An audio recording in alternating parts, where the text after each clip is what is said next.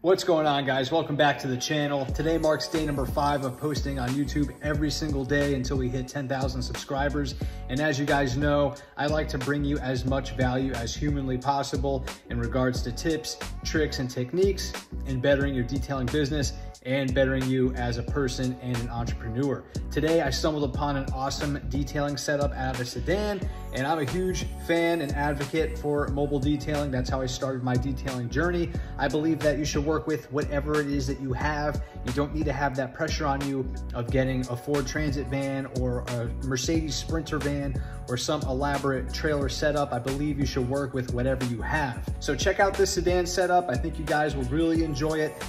It looks very similar to another setup that I posted before in the past. It does look like it might have been inspired or even maybe built by Revive Auto Detailing. But regardless, this guy at Royal Touch Detailing deserves all the credit. It's an awesome setup. Feel free to show him your support by giving the video a like and also checking out his channel and giving him a follow as well. Together we can grow this detailing community and grow it as an industry, helping each other out. This way we can all thrive and get that money. Pressure washer reel, 25-foot extension cord reel right here. So this will be used for my vacuum, steamer, extraction, anything you need to hook up the power to. And then this is my tornador with the air compressor reel, 50-foot as well. So this tornador will shoot a little tornado into the carpet, and it'll be a lot easier to lift up anything and vacuum that out.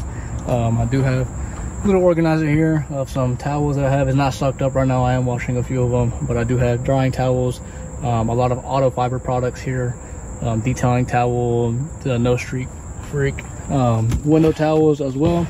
And then I also have a clay bar mitt, and I also have a bulk set of so I didn't go ahead and go color coordinate all of that, but here I have a wide selection of brushes, a bucket with a grid guard, my color steamer is down there, some extra gas just in case I need it for the generator while I'm on the job, and then an extractor and just an odor eliminator kit right there.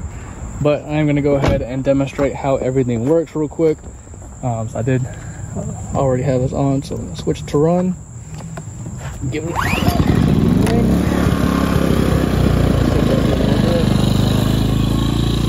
And then the awesome part about this setup is that it's all controlled with its remote right here. So the extension cord hooks up to a surge protector that is right there, that is connected to these channel outlets here that you connect each of these equipments to. So the pressure washer connected to one.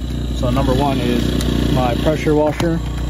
So you click number 1 and you have a full pressure washer right there, fully functional. Set that up. Number 2 is my Flexzilla extension cord reel here. So there you go, you can see the light turns on. This will be used for the vacuum, the steamer, the extraction, anything you need power, you connect it to here. And it is 25-foot extension cord reel, which is under here. Turn that one off. And then I do have the air compressor. Sorry, it's a little loud. Right there in the back. This will build up the pressure for the tornador and the 50-foot pressure. The air hose reel right here. So my pressure washer is under here, and as well as my extension cord reel right there. And so it's a super compact setup. It works great. Everything works.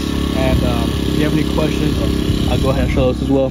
This is how I refill my my tank as well as bucket filling. Please open that up and turn that up. But yeah, that is connected to the tank through there. If you have any questions about my setup, you can go ahead and drop a comment in the comment box, and